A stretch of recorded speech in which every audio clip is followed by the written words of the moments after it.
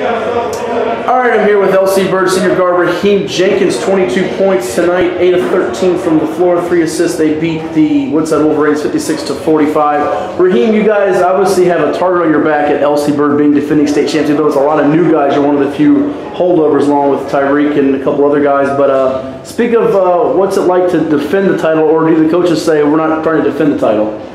We work hard at it every day and just play defense and stuff in practice. We work hard all summer. And that's our goal is to just get better. And you played behind some really good guards, Pinky Wiley, Mario Haskett, Cam Henry, Jalen Dillard. What did you learn sitting behind those guys and coming off the bench last year with that group? I learned a lot from the back and just watch those guys and how they did when they were seniors. So I just incorporate that. You played on the travel circuit, I think, was it with Rivers City Ring? Okay. Had some breakout games, got some notice. What in your game got better from the summer to the fall and now here in the winter? I'll say I got stronger on my shot, being a point guard, hitting the ball a little bit. Because you were playing more of a 1-2 before, right? Now you're kind of a strict point. You got some colleges looking at you, right? Who's kind of talking to you and showing some interest at this point? I know it's early, but I've heard from Longwood, Chowan. Okay.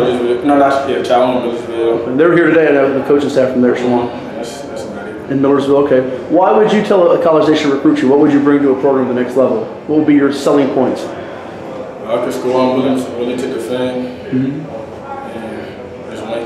Like to win. You guys are still unbeaten. You guys are defending state champs. When you walk in the gym, you get most of a lot of teams' best shots. How do you guys handle that amongst the players? What do you guys talk about? You know, when you walk into the gym, what do you guys want to prove to people? We got to carry this tradition like last year's team. We can't let that be it. We got to get better. We got to do the same thing. Bird's known for some outstanding guards, and you're the next guy in that line of them. But it feels like this team is more inside-driven with Tyreek and Chris. Do you guys sense that too? Is that y'all strength as a team? Yeah.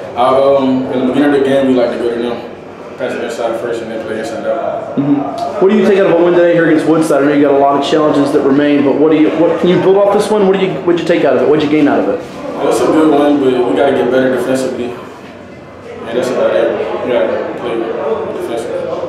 Well, a sharp second half for the Scouts. They win it today here at the Greyhound Tip-Off Classic, 56-45 over Woodside. Raheem Jenkins, thanks so much for your time. Thank you.